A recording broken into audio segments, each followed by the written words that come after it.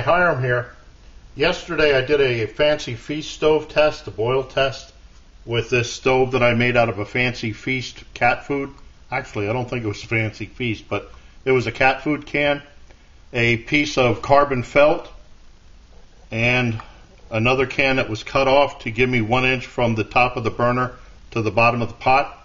Anyway, I did a test on that using my Boy Scout type pot. And I got a request from James May, where James asked, Hiram, could you test the stove?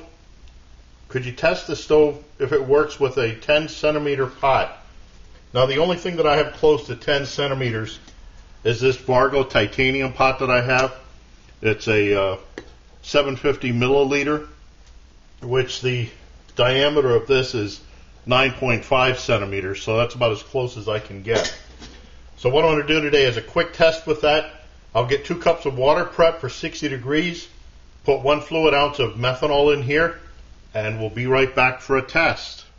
Okay, I've got my water prepped. It's at 60 degrees. Let's light this. Now, like I said in my other video, I'll leave a link to it down below. I like the wick stoves, especially in the winter, which is what this was made for.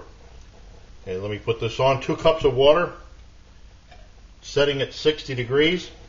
Like I was saying, I made this for a snow melter for the winter, and I like wick stoves for that because they're just not affected by the cold temperatures. So let's see where this goes. Okay, we're now 2 minutes into the test. The temperature is up to 112 degrees Fahrenheit. Not as fast as yesterday, but keep in mind this is a titanium pot versus a aluminum pot like the other one was. But I think you can see it's a nice flame on there, nice blue.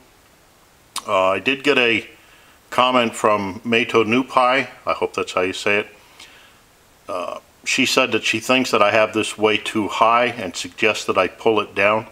So I'm working on another copy of this stove so that I can try that in a later test. But let's see where it goes from here. Here we have 210, 211, 212, and 546. So that was 2 cups of water starting at 60 degrees.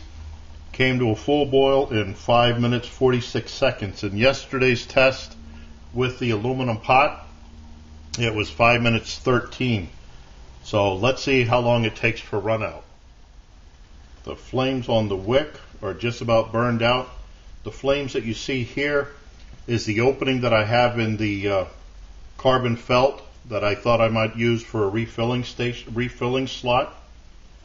It's still burning from there and coming out that vent hole that I put in.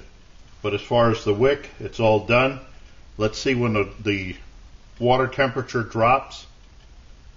Okay, flame's still going. Went out at 9:50 or 8:57, let's say. Okay, let's see what happens when I. Yep, still a little bit of vapors inside. I don't know, maybe you can see that flame. It was out in the wick, out in the slot, but it's still burning in there. Not much different.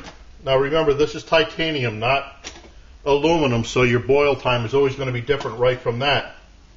But 2 cups of water starting at 60 degrees came to a boil in 5 minutes 46 seconds and then ran out in 8 minutes 57. Yesterday's test, it ran out at 9 minutes. So as far as I'm concerned, that's the same time. So I hope this helps. James May. By the way, you're not any relationship to the James May on Top Gear on the BBC channel. Just wondered. But anyway, I hope this helps you, James. Excuse me, James. This works nice. The stove would fit inside the pot, the whole bit, so it's a nice little arrangement. Again, I did this. I needed a burner which had a large fuel capacity in it to melt snow and ice. I didn't get to do that last year because here in Pennsylvania we didn't get much snow, just once or twice, and both times I couldn't get out. Hopefully this year I'll get to play with it. But again, I thank James May for his comment. I thank you for watching. I look forward to your input, questions, remarks, helpful suggestions, and as always, watch for my buddy Max. Bye now.